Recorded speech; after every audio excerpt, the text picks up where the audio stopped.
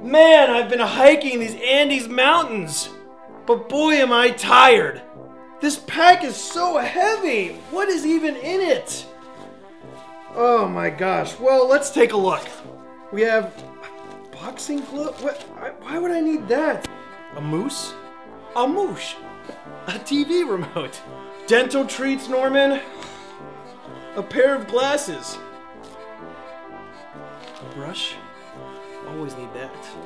Oh, well, my teddy bear. There's so many random items in here. Gosh, if I just had an animal that could carry all this stuff for me. Kind of like this week's animal, the llama. The llama is a pack animal.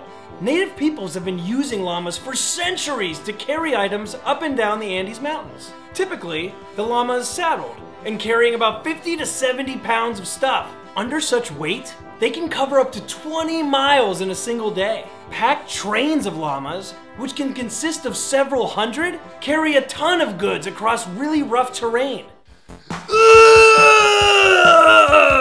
Oh yeah, brother! Let me carry that for you! 20 miles?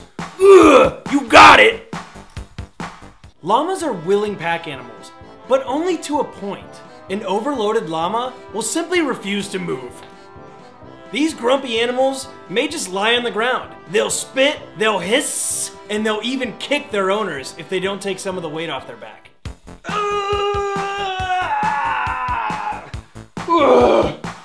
Wait there, children. I thoroughly underestimated 20 miles.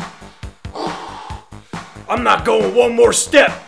Llamas can get really big. From their toes all the way up to their head, they can measure between 5 to 6 feet and weigh between 250 to 450 pounds. Llamas are very useful to humans and have been for centuries. Besides being carry animals, their wool can be used to make ropes, rugs, and even fabric.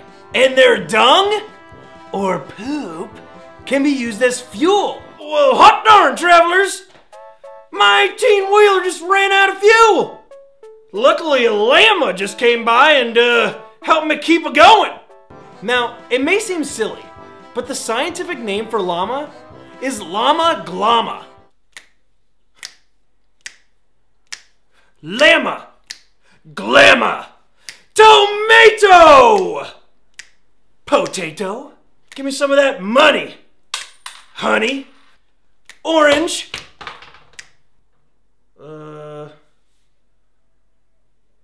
Thanks for checking us out, travelers.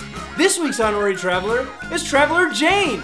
She wrote in to travelers at travstravels.org and requested the llama. Thanks, Jane. And if you're as cool as Jane, make sure to email us and let us know what animal or conservation effort you would like to learn more about. Keep on traveling. I'm going back to kickboxing.